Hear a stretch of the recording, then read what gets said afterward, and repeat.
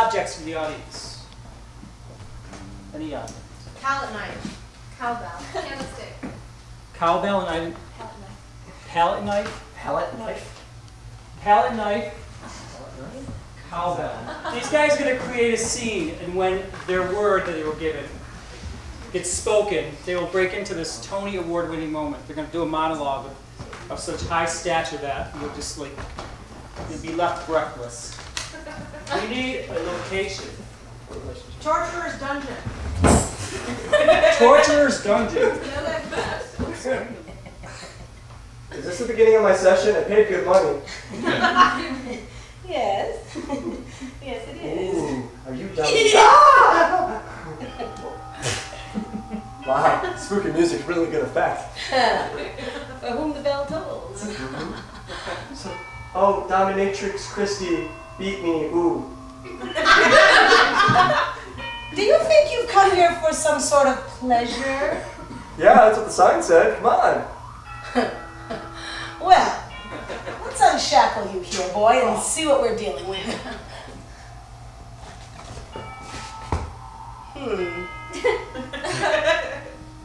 Down on your knees.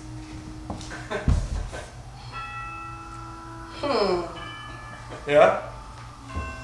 Yes, we could do much. Okay, what can we do? Well, do you want the super deluxe or the poor man's platter? I think I'm feeling risky tonight. I want the super deluxe, please. Fabulous. Fabulous. Down on all fours. Oh, I've got to let the dogs out. Wait, make sure you ring the cowbell so they know that no one else should come in.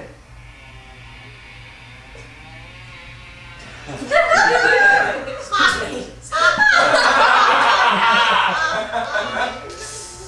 Did you say cowbell? Yes, cowbell. Never say cowbell in my presence again. Never! Never! I can't go on with this. Wait. Oh my god. Oh my god. You know what? This is all a charade. A charade. I'm no dominatrix. I'm no torturer. Sit up. I'm an ex-nun. And once, I was a girl on a farm.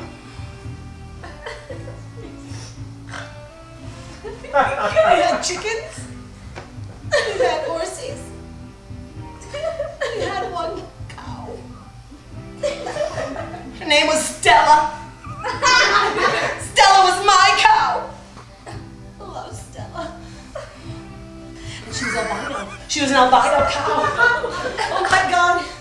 Oh, the carefree days running through the fields with Stella. We'd frolic.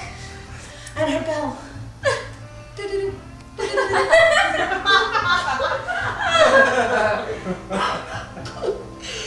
You bring back all the memories when you say cowbell, don't you see? Don't you see? I can't go on with it. Okay. Don't you see? Sure. Because you know what? You know what happened to Stella? Yeah, you guessed it. She ran away and got married. She left me. She left me, and that's why I became a nun. Stella!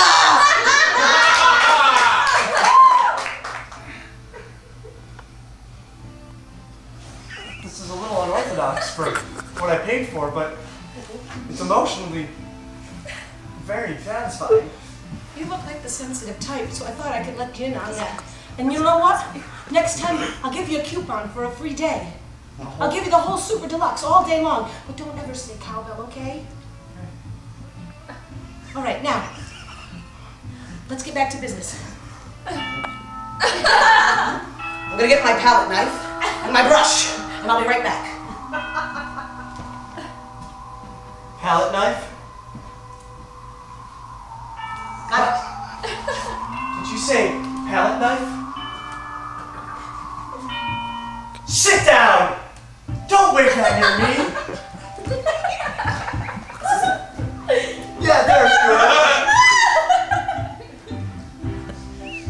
wanted to be an artist. Oh, I did. So bad. But dear, oh my dear old dad, he wouldn't let me.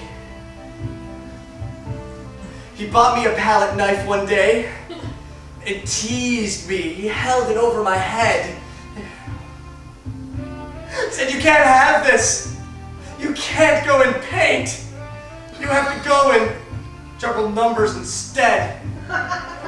Try to make money in order to pay the rent." I was only 6. But I used to love to see sunshiny things and paintings. I'd go to the museum and say, "Wow, if only I could do that. Then I'd be happy again." But no, life just hasn't been the same since I left home, and I can't play with my palette knife anymore because Dad broke it and went insane. Oh, poor man. I had no idea things were so rough for you. Why do you think I need to get beat for sexual pleasure? Wait a minute, you were for sexual pleasure?